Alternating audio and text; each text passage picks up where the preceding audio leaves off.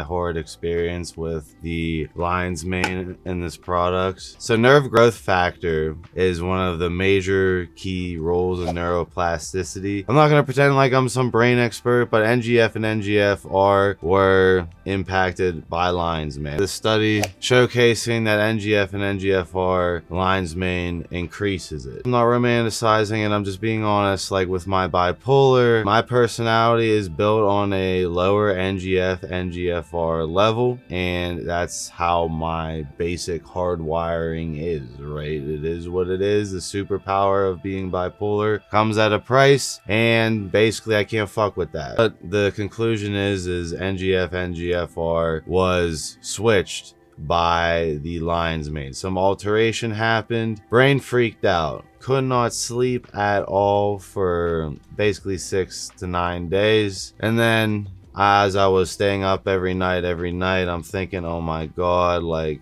all the dopamine, all the serotonin, all the noradrenaline is going to crash. And as it crashed, right, the rebound happened of the bipolar attacks, meaning I don't want to scare no one, but I'll have Andrew showcase the schizophrenia study.